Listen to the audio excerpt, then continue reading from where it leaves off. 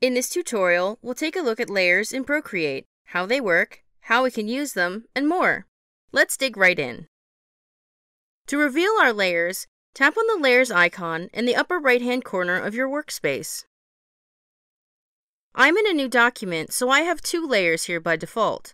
The first here is layer 1, and the other is my background color.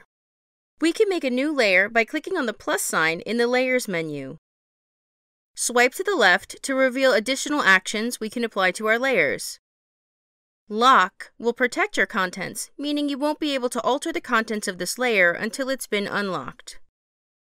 Duplicate makes a copy of this layer. And our last option here will say either clear or delete. Delete will delete your selected layer, and clear will clear the layer when you only have one layer left. We can also rearrange our layers. Simply tap and hold, then drag your layer to its new position. We can also group layers together, similar to putting them into a folder.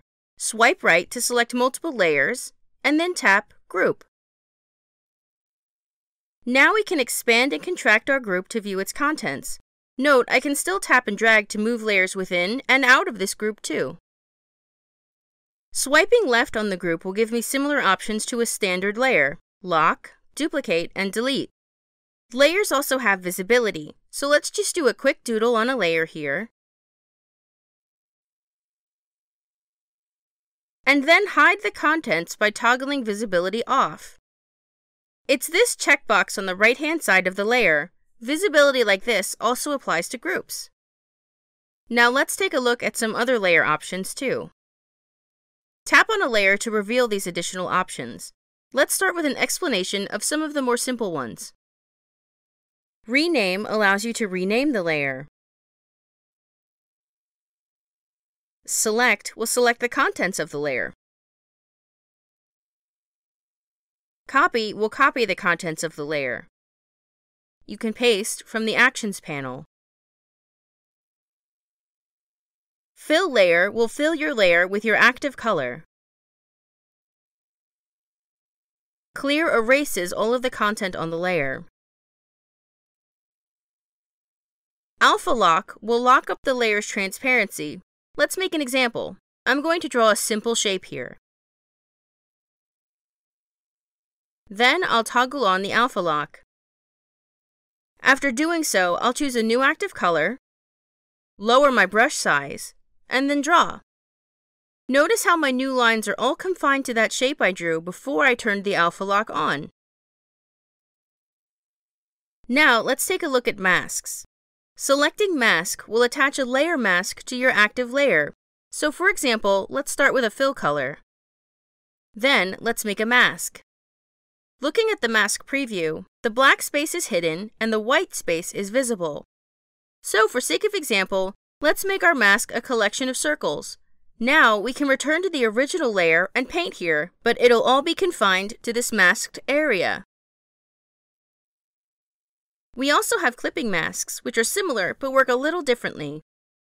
In this scenario, I'm going to draw a cloud-like shape. Then I'll create a new layer on top of it and make it a clipping mask.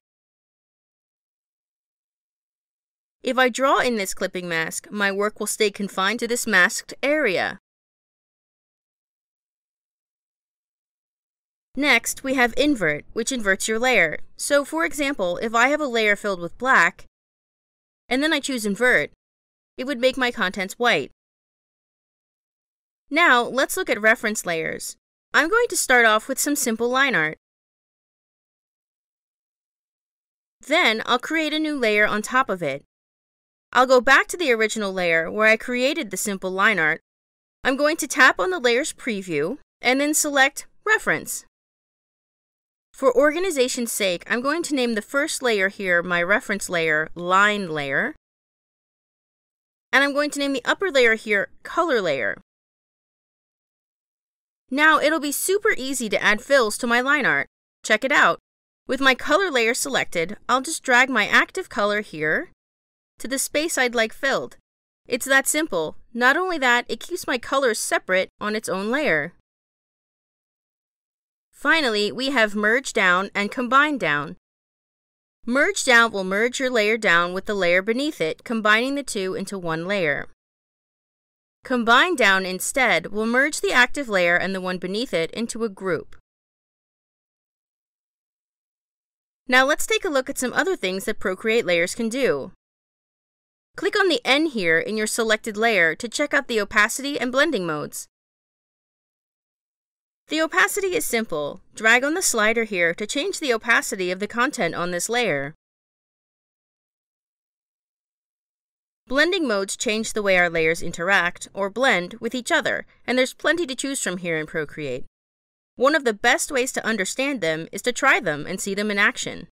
So let's check them out one by one in this example. I've got some simple line art with a solid color on top. Let's check out how the blending modes change how these two layers impact each other.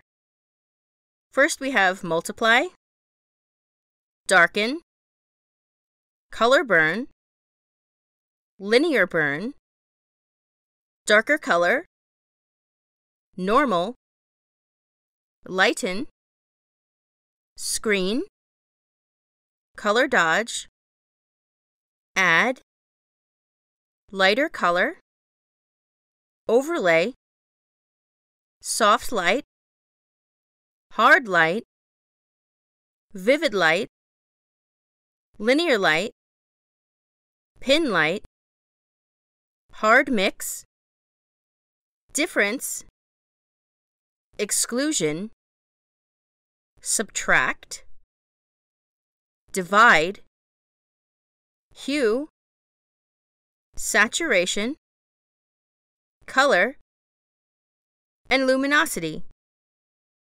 Once you've chosen a different blending mode, the N will change to a different letter to represent the newly chosen blending mode, but you can go back to normal at any time. And there you have it! Procreate Layers offer us a ton of versatility and options. I hope you found this tutorial helpful. If you did, please consider giving it a like and subscribing to our channel.